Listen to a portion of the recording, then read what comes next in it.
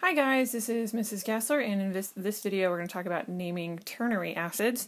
These are the ones that have three things. You are definitely going to want your periodic table that has your list of the common polyatomic ions, because these are the ones that are in those ternary acids. Alright, so here's what we're going to do. We're going to start by we're going to look at a set of ternary acids and then kind of come to some conclusions based on that. And we're going to look at the ones that have chlorine in them. So chlorine by itself would just be Cl. And when chlorine combines with oxygen in a variety of ways, we get a couple of different things. First we get, where do you go? Hypochlorite.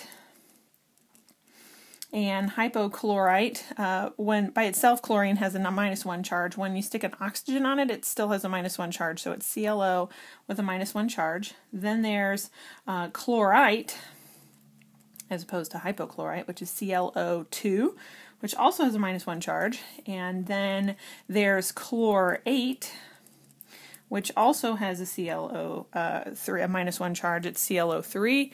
And then there's another one on there, ClO4, which is perchlorate.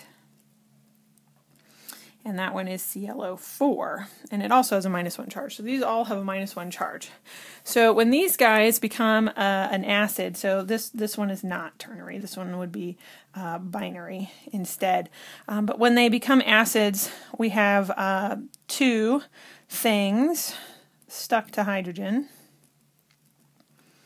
And so we're just going to add hydrogen. Now remember, hydrogen is +1, so each of these is going to be just stuck to one hydrogen. So this will become HCl, and this one will become HClO, and this one will become HClO2, and this one becomes HClO3, and this one becomes HClO4. So these are 5 different acids here.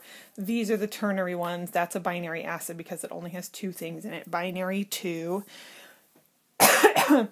And the way we name these guys, remember we talked about this binary one. We take the hydro, and then we add the chlor, and then we change the N to ic, and then add acid. So there's the chloric right there. The way that we name the binary acids, I'm going to draw a little line here because it's a little bit different. It's going to look like this. And then you'll see some pretty, what do you call it, some common patterns here. So hypochlorite becomes hypochlorous acid. Chlorite becomes chlorous acid. Chlorate becomes chloric acid, and perchlorate becomes perchloric acid. So these might be easier than you might be thinking. Notice that all we changed was the end, and these were all 8, and these were ite, and the ites become us. Us goes with ite, and ic goes with 8. It helps they kind of don't go together with the I's there. Us says ite, ic says 8. And then your hydroic comes from ide. This was chlorine and it was ide. So this is how I kind of remember it. In fact, I had a cheerleader for a chemistry teacher, and she was crazy.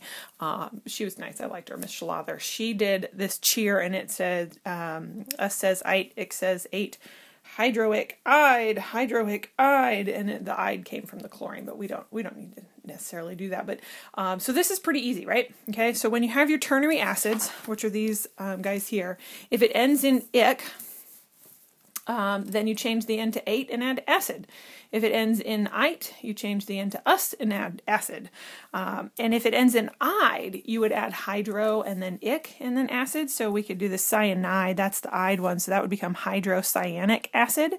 Hydroxide is water. That one, it becomes water. Anyway, hypochlorite, we just named chlorite, chlorite. Nitrite, ite says us, so that would become nitrous acid. Nitrate would become nitric acid. Permanganate would become permanganic acid because the 8 says ic. And so that's just a pattern. This is actually not terrible. The hard part is going back and forth with the charges. Remember, if you have the name, if you sulfate and sulfite, Those are our two sulfur and oxygen combos here. Ite would be us, right? Ite becomes us, so this would be sulfus acid.